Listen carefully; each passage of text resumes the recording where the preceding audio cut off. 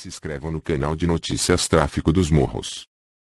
Passem nos canais parceiros Facções da Bahia e se inscrevam. Também passem no canal de notícias Tráfico dos Morros.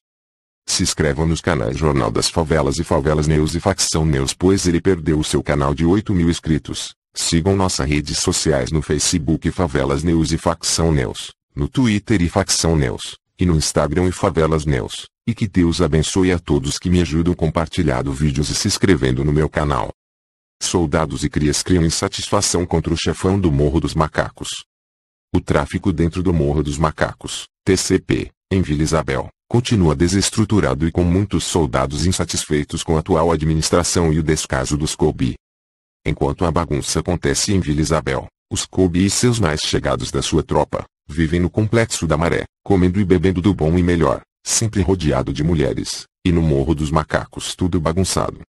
As principais insatisfações são contra os gerentes e frentes, que fazem pouco, ou não fazem nada pela comunidade e nem pelos crias. Além de muitos bandidos que ficam constantemente na mão, sem fuzil ou pistola dentro do morro para se proteger. Lembrando que os rivais do São João, CV, já avisaram que vão invadir e colocar o CV dentro do Morro dos Macacos. Se inscrevam no canal de notícias Tráfico dos Morros. Passem nos canais parceiros Facções da Bahia e se inscrevam. Também passem no canal de notícias Tráfico dos Morros.